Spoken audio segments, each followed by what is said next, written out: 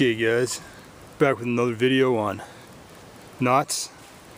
This next one I'm going to show you is going to be called a slip knot. It's obviously the best knot to use for setting snares and things. It's a pretty simple knot. The first thing you're going to want to do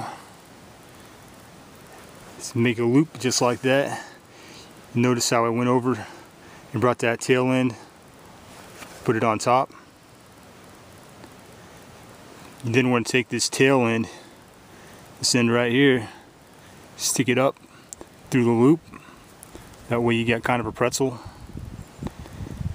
Then you want to come under and come up through this part of the pretzel right there. Then just grip it with your other hand.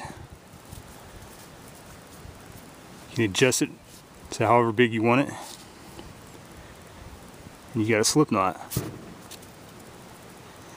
Animal sticks its head in there, it's not getting out.